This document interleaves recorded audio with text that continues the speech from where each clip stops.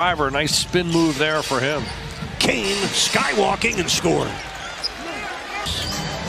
Oh, Simmons a ball moving. Morris missing. Duncan Robinson with a rebound. Drew Smith, that's a nice hit ahead. In Tuesday's opener against Minnesota, the Heat had too many fouls and too many turnovers. Tonight they have been much better in both regards.